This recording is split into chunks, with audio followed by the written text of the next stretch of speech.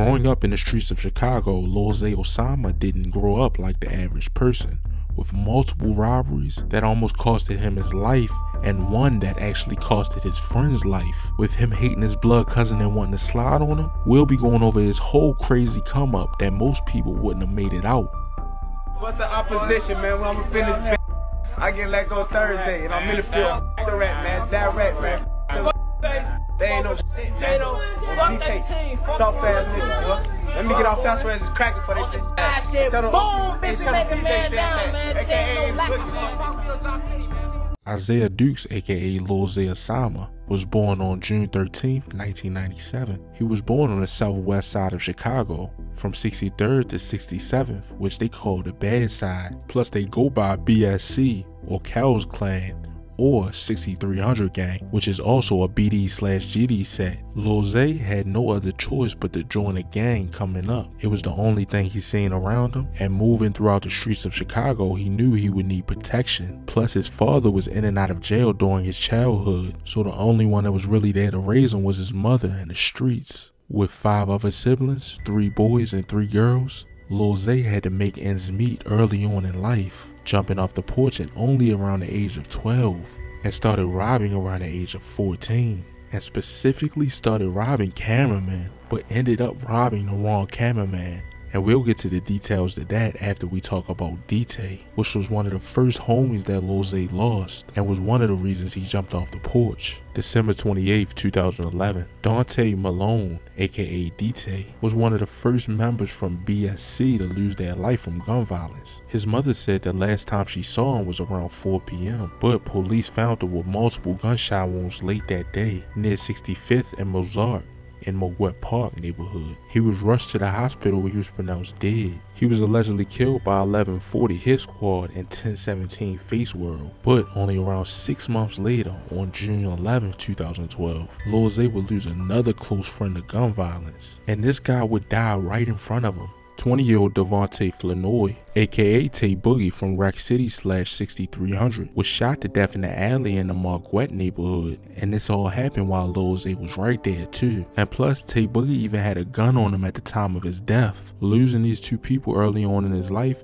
really made him turn into a straight savage. Fast forward about a year and a half later, this is when he robbed the wrong cameraman, which was Ray Money Visuals. After stealing his camera stuff in 2015, one day Lil Zay was on a block and he was shot in the chest after some ops slid through and let off some shots. But then while Lil Zay was in the hospital, police would come to his hospital room and arrest him. Turns out that Ray Money went to the police and reported him. And when Ray Money Visuals took Lil Zay to court, Ray Money had a lot of evidence on Lil Zay that he stole his camera, with text messages and other things like music videos to make him look like a bad person. The judge ended up sentencing him to juvenile life, which means he wouldn't get out until he was 21 years of age. But they actually made a mistake on his paperwork, and he actually got out early, getting out at the age of 19. Lil Zay knew he had to do something different and started focusing on the music more. This next incident would bring even more trauma and beef to Lil Zay's life, because on November 12, 2016, something would happen that would shock everybody. Shortly after midnight, an argument would break out in a 3-level house in the 800 block of South Shore Drive. 16-year-old Elijah House didn't like how Benin Harris, aka 600 Bike Down, was treating his sister, so the two started arguing and a fight broke out. Then the mother of 16-year-old Elijah House came down and broke up the fight, pulling Elijah to the basement to calm him down. 600 Bike Down then left the home and came back. The mother saw him reach around her with a gun and shoot her son Elijah in the back. When she tried to run, he began shooting at her too. The mother then heard him shoot her daughter,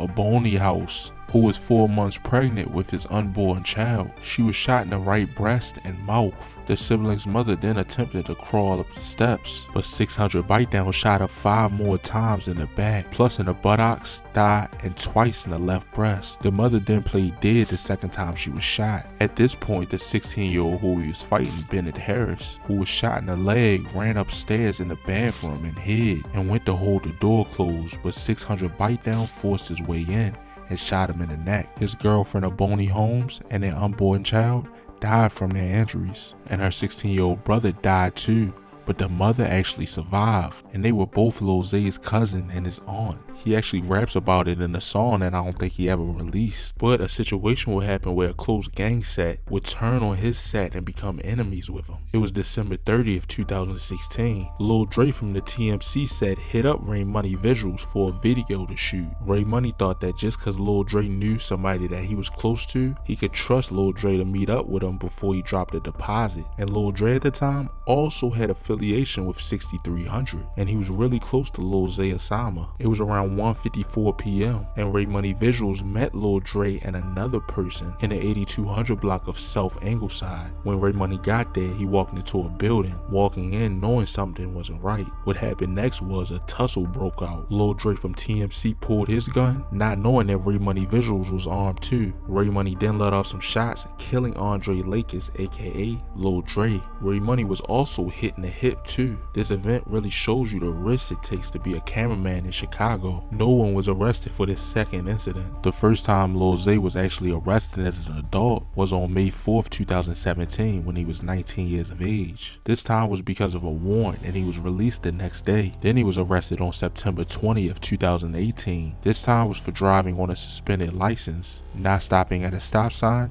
and criminal trespass to vehicles. He was released 2 days later for this. But on October 11th, 2018, BSC started beefing with TMC from the death of Lil Dre. And 6300 BSC would take out a well-loved TMC member. At 8:08 a.m., 22-year-old Charles Kellogg, aka Bam 2 Times from TMC, was found laying on the sidewalk, shot in the head in the 1300 block of West 110th Street. Lil Zay disses this guy a lot in his music.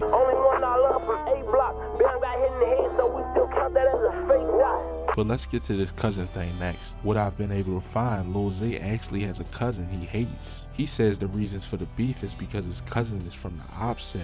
But his cousin is actually from the same set, 6300, which is 6300 Jank South. Hey, ass Cap, your cousin 6300K, but you not from 6300. You was sucking on the Red Bull can, dick on that bitch. He says the reason for the beef is because he really forgot about the hood and doesn't really show love no more. He even went to say Lil Zay is not from 6300 and he brought him in.